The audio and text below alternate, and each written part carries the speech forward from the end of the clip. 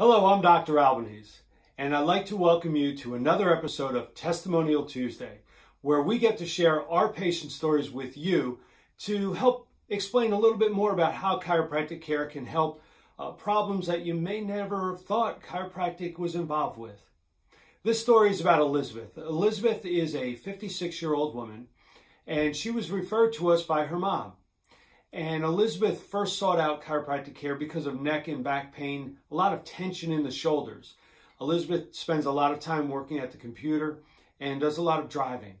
So as we began her adjustments, she found relief for her neck and back pain, but she also found that the adjustments had a significant impact on decreasing stress levels and also headaches. She suffered from headaches and migraines, especially when stress levels increased.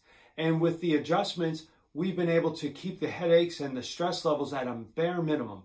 And now Elizabeth comes to our office for adjustments about once a month, just to maintain her overall health and well-being and minimize stress levels from increasing and the prevalence of headaches.